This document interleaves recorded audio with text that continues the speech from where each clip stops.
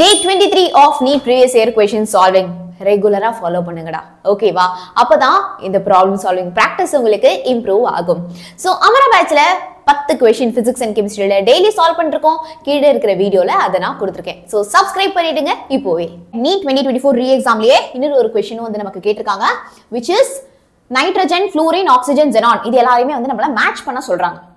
இந்த சைடு பாருங்க paramagnetic most reactive element in group 18 okay இங்க group 18 ல இருக்கிற ஒரே ஒரு எலிமெண்ட் வந்து யாருன்னா xenon தான் அப்போ ஈஸியா மார்க் பண்ணலாம் argon krypton xenon group 18 noble gases ஒத்த மட்டும் தான் இருக்கும் xenon அப்போ most reactive element ஈஸியானத மார்க் பண்ணிட்டோம் element with highest ionization element இதோ பார் group 15 ல இருந்து இங்க யார்ப்பா வந்து இருக்காங்க who is there here element with highest ionization enthalpy nitrogen மட்டும் தான் group 15 ல இருந்து நமக்கு இங்க இருக்கு அப்போ nitrogen is the right answer highest ionization enthalpy ஆமா so nitrogenக்கு தான் நமக்கு ionization enthalpy ஹையா இருக்கும் what is ionization enthalpy ஒரு atomல இருந்து outermost orbitalல இருந்து ஒரு electron நான் remove பண்ண how much energy do I need எவ்வளவு energy வேணுமோ அதான்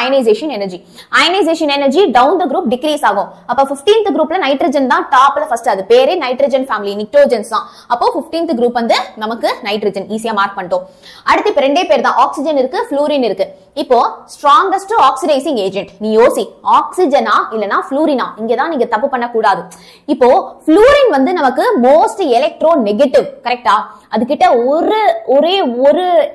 electron கிடைச்சிட்டா it will get completely stable right அப்போ அந்த fluorine தான் இருக்கிறதுலே strongest oxidizing agent வந்து இருக்கும் so fluorine வந்து strongest oxidizing agent and electronic configuration la unpaired electron இருந்தா அது paramagnetic unpaired electron இல்ல அப்படினா then that is diamagnetic so oxygen la unpaired electron இருக்கு so it is paramagnetic okay so கரெக்ட்டா நம்ம list 1 and list 2 இந்த மாதிரி மார்க் பண்ணி you have to find the right answer இதுல எந்த ஆப்ஷன் ரைட் ஆன்சர் அப்படினு எனக்கு கமெண்ட்ஸ்ல சொல்லுங்க